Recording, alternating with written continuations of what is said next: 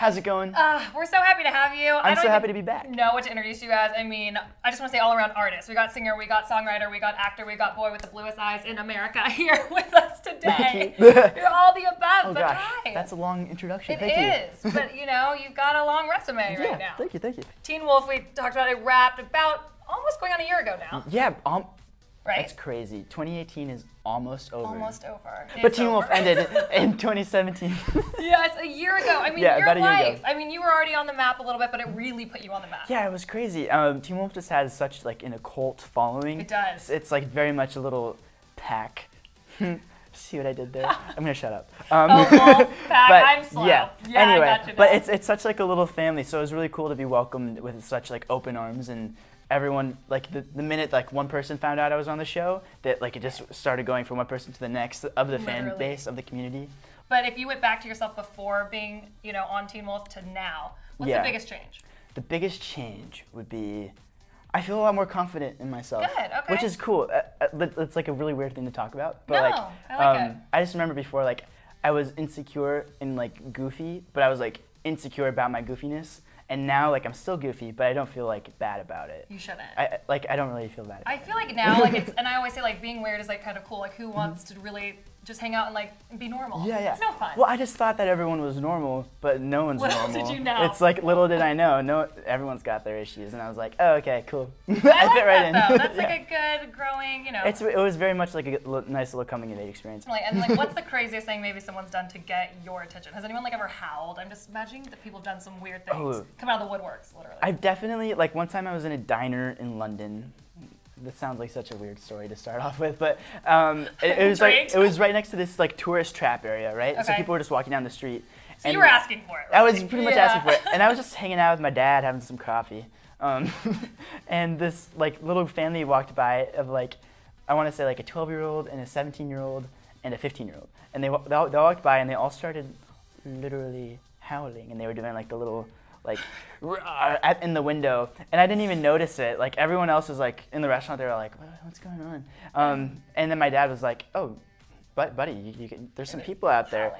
And then the waiter came in and he was like, "Hey, by the way, someone wants to take a photo with you outside. I can't really bring them in, but like, do you want to go take a photo with them?" It was just a really that was like a soliciting they've never seen before. Yeah, it was like people are howling for it was you my outside. favorite way that I've ever been approached for a selfie. So. Well, it worked. It worked. For them, it worked. Everyone. It definitely did. Okay, well, you've done a lot since then. Yes. And especially musically, because I've seen a little bit of Sideswipe, which yes.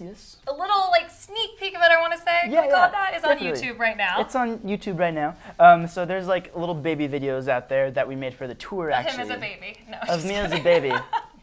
Yes. No, but it's not the music video. But it's not the music video. Okay. I don't know if Sideswipe is gonna have a music video. Okay. But excitingly enough, yes. the EP will have a music video. And when I say the EP, I don't mean like a couple songs. I mean like the whole thing is gonna be a video. And it's gonna have like a narrative with characters and the setting that I can't really talk about yet because we're not done with it. But it'll be really fun. So it's going to be something I'm guessing I can watch over and over again and pick up something new each time. Exactly, exactly. So I really want to like reward people for like kind of analyzing things a little bit more. So I'm going to be leaving little clues and little telephone numbers people can call and little scavenger hunts. You can find his, if you watch it 1,000 times, you can somehow find his phone number out in that. Ooh, maybe not my phone number. I have no idea. Maybe not my phone. No, I'm kidding. The concept behind it, Sideswipe. Yes. If I'm understanding, it's pretty direct, right? And it's pretty direct. That basically you'll text me at midnight, but you don't respond during the day. It's just like when you have something really great going with somebody, and it's a really lovely relationship. Like we're having a great time right now, but then something just rubs you the wrong way. I don't know. People only want you in certain scenarios or certain settings, and so I just kind of wrote this song not as like, oh, you're the worst, and this is a diss track. It's just like, if anything, it's a song about not getting in your head about being rejected and just like knowing that that's okay.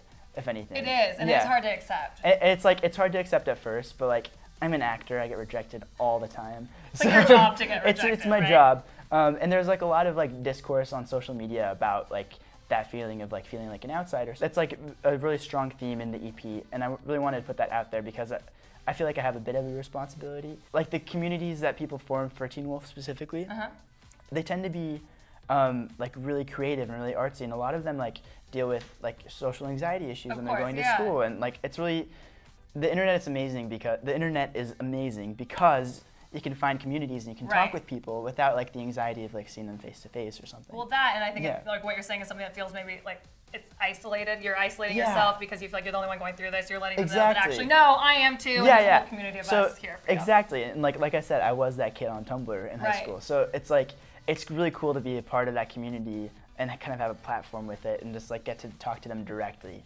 Well, we love you. We love Sideswipe, and of course, Thank we you. want to hear more from you. Which I think you told me, or I can maybe say, it's coming at least within the year, It's which coming is almost this over.